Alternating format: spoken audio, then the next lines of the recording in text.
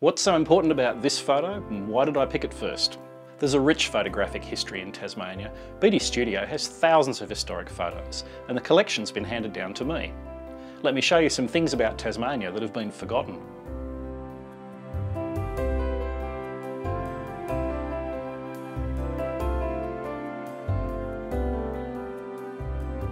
G'day and welcome to Forgotten Tasmania. In this episode I'm talking about a photo that we call number 936. From the recreation in the previous episode, I can now say that it was taken from the roof of 16 Elizabeth Street.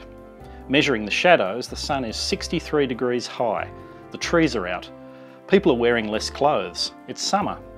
The GPO clock says 11:50 AM. Historian Colin Dennison has dated the photo. So now I can say we have a weekday, mid-November 1948 at 11:50 AM. That's pretty precise given that the bag with the negative just had Elizabeth Street, Hobart on it.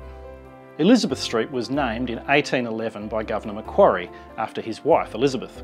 In colonial times, arriving by ship, you disembarked and walked into Hobart on Elizabeth Street, so that's why it's the main street of Hobart.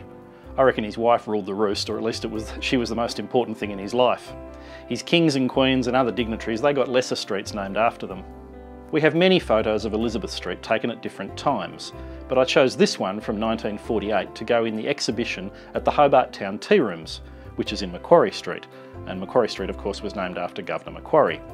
This is the tea rooms behind me thanks to the magic of green screen.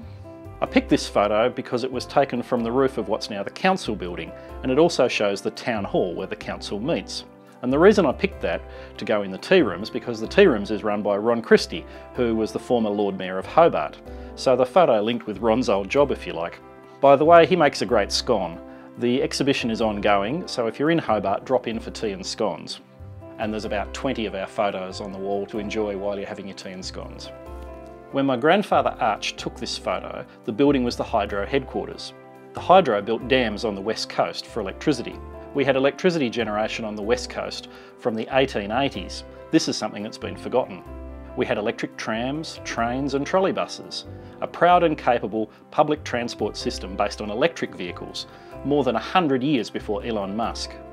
In 1905, there was a company that wanted to make zinc in Tasmania using massive amounts of electricity. They started a hydro scheme in the Great Lakes, but they went broke in 1914 and the government took over the scheme and the Hydroelectric Department was born.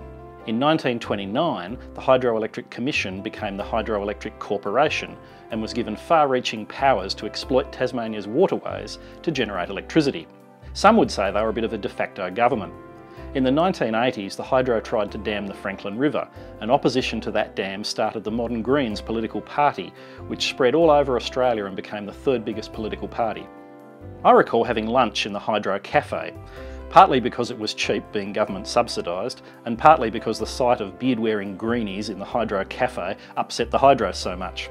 In fact, my friend Brian Dimmick was questioned by police after the Hydro building got flooded by sprinklers, and they blamed one particular greenie that was seen casing the place on a regular basis every weekday at lunchtime. Back to the photograph, and the next thing that strikes me is the GPO, or the General Post Office, built in 1905. The foundation stone was laid by the Duke of York, the man who would go on to become King George V. Funnily enough, the federal government would not fund this building, so they raised the money by public subscription. The bells were made in Melbourne by Fritz Ziegler, who also made the clock in the Palfreyman building in North Hobart. My photographer and best friend Jim is related. Jim's the grandson of the son in Palfreyman and Son Chemists. So, that's Hobart, everybody is connected. Roald Amundsen, the first man to the South Pole, sent his famous telegram to the King of Norway from this very post office. I love that place. I've had a private post office box, number 1339, there since I was a teenager. I still have it today, it's been a constant in my life.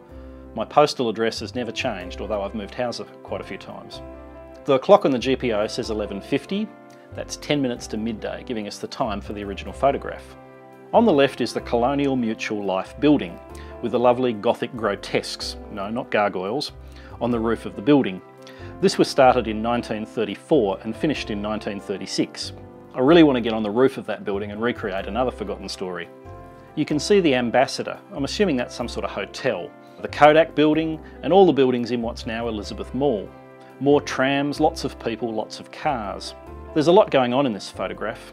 Franklin Square is totally obscured by trees, so there must have been a lot more trees and vegetation there than there is today. There's also a couple of huge trees outside the Town Hall building.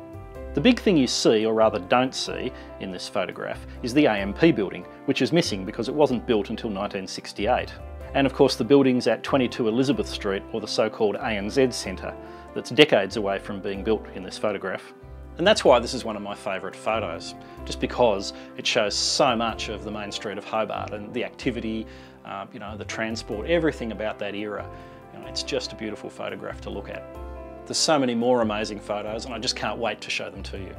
Please subscribe to this channel, that helps other people find out about it, and it helps with the YouTube ratings, which again promotes the channel and ultimately provides a revenue stream for the channel. So really important that you subscribe to it. If you've got something to say or you want to know something, hit me up in the comments. Always read the comments, always interested in what you've got to say. Thanks very much and I'll see you next time.